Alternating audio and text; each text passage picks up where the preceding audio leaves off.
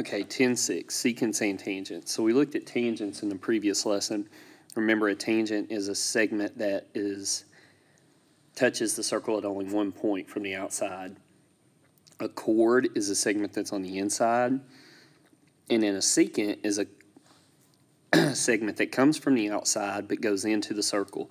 So this would be a secant. Comes from the outside, actually goes into the circle. This is a chord. Remember, it's not a diameter because it doesn't go through the center. Okay, and then a tangent, again, is one that just touches the circle on the outside at one point. So we have some different relationships here. Some of these are real easy, and actually we've already looked at some of these in your practice test. But this first one, it wants to find this angle measure. Now remember, we said an inscribed angle is equal to half the angle on the arc. But in this case, that is not an inscribed angle. The vertex is inside the circle. But it's not a central angle because the vertex is not at the center. So how do you do this one? All you do is you take the two angles that are formed by the chord. So you're going from here to here. And then you use the vertical angle. Remember, vertical angles are equal. So you take the arc there. So you're taking those two arcs, 55 and 195, you add them, then you divide by 2. So if I do that, 55 plus 195, and then divide by 2, I get 125. So that would be the measure of that angle. Okay, let's take a look at this second problem. Okay, here are two secants. Okay, so in a secant, the relationship's slightly different. So this angle right here, instead of adding the two angles, you subtract and divide by 2. So you do 155 minus 83 and then divide by 2. So and that gives me 36. Okay, so a little different relationship. If it's on the inside, you add. If it's on the outside, you subtract. Okay, remember that. Inside, you add. Outside, you subtract. Okay, so make sure you remember the difference there. Okay, let's keep going. Where is this one? This one's on the outside. Now, the problem is, here's our angle. So what I'm going to do here is I'm going to do 159 minus x, this is my x, divided by 2, then that equals 41. Sorry, I don't know why it keeps jumping around. Okay, 41. Okay, so to solve this equation, pay real close attention. I'm going to multiply both sides by 2. So that's going to get rid of those 2's. It's going to leave 159 minus x equals 82. Then I'm going to subtract 159 from both sides. That's going to leave negative x, so 82 minus 159 is negative 77. So then that means x would be 77. You can't have a negative angle. So x is 77. Now, one thing to note, I know my answer makes sense because the angle that's in the middle here has to be in the middle of these two numbers. Let me say it again. The angle that's in the middle has to be in the middle of those two numbers. And 77 here is between 159 and 41. Okay, where is this angle? Well, this angle, the vertex is on the circle. So remember, this is an inscribed angle. So the angle is half the arc, or we said the arc is 2 times the angle. Well, in this case, I'm looking for the arc from here to here. So I'm going to use this second equation. So x is going to be 2 times 93. So x is 186. Okay. Number 5. Okay, this one's very similar to problem number 1. In number 1, we were finding the angle on the inside. This time we know the angle. Okay, so here, what we're going to do, here's our x. So this one's going to be 70 plus x, remember on the outside you add, divided by 2 equals the angle, which is 115. So just like the earlier problem, we're going to multiply both sides by 2. So it's 70 plus x equals, that's 230, subtract 70, and we get x is 160. Okay, what about problem number 6? Same type of situation, the only difference is here we're having to solve an equation. So remember, here's our angle, here's our arc. The arc is equal to 2 times the angle. Going back to like the problem right up here in number 4. The arc is equal to 2 times the angle. So don't forget these relationships. Some of them are repeated, so it's good that we're repeating them. Hopefully you'll remember them. So I get 3 plus 65x equals, I do 2 times 99, and that gives me 198. Subtract 3.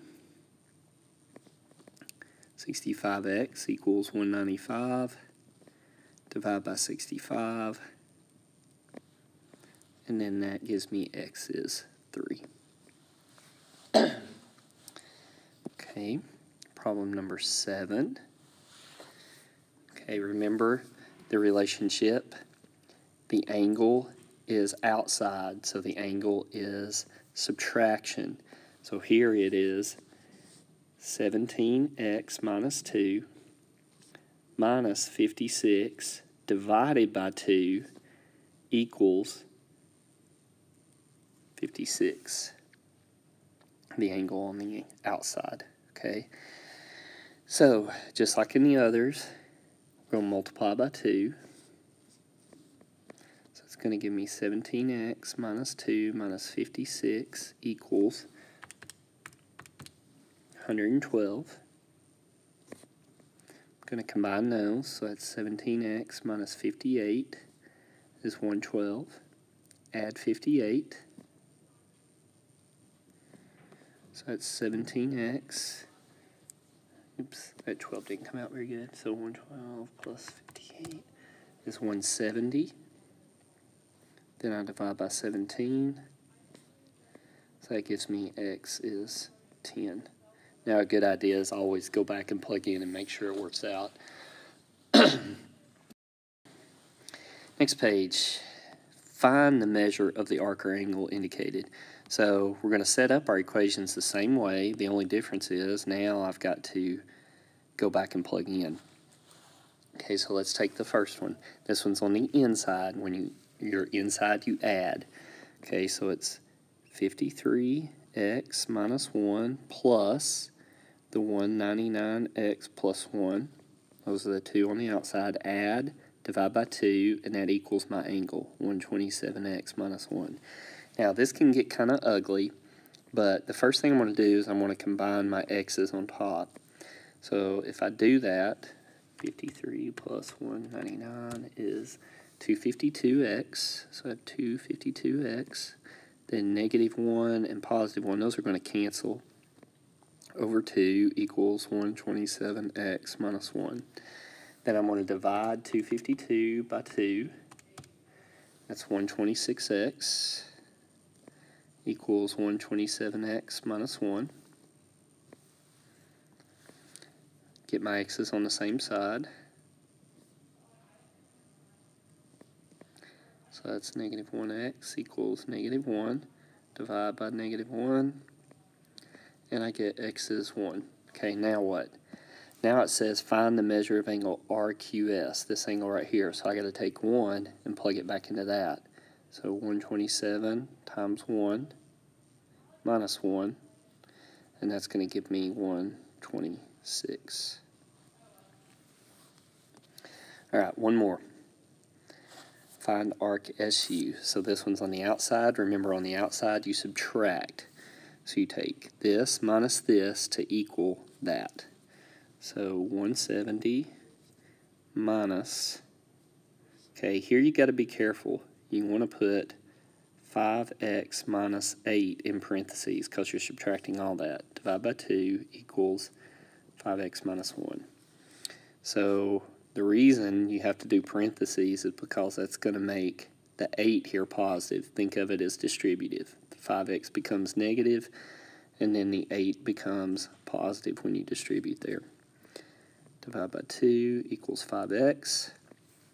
Okay, combine the 170 and the 8, and that's 178, so you get negative 5x plus 178, all divided by 2 equals 5x. Now, 2 will not go into 5 evenly, so I'm going to multiply by 2 to get rid of this 2 here. That's going to give me negative 5x plus 178 equals 10x. Add 5x here, add 5x here. So I have 178 equals 15x. And I made one little mistake here. I need to go back. I forgot my minus 1. My 1 didn't show up here. So minus 1. So minus 1 here times 2. My fault. So then that's 10x minus 2. And then add the 5x. So I have minus 2. Okay, now I need to add 2. Sorry about that. Just didn't show up there in the problem. So I have 180 equals 15x. Now I'm going to divide by 15. So 180 divided by 15 is 12. Okay, now let's go back. Find arc SU.